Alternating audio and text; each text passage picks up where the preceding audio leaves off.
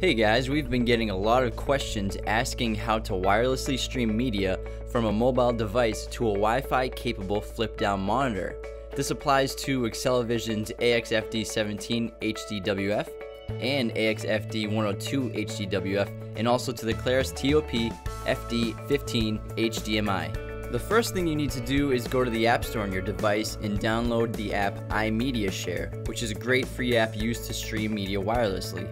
Once your monitor is powered up, it will present you with two modes, one of which is called Media Output Mode. This is what you'll be connecting your device to.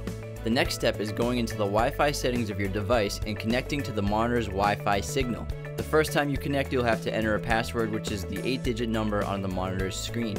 Once you're connected, open up the iMediaShare app. From here, you can select from your own personal videos and photos to stream from your device to the monitor. From inside the app, you connect to the monitor, and there you go. Your media will play from your device to the monitor. That's it guys, hope this helps. Leave any questions below, and thanks for watching.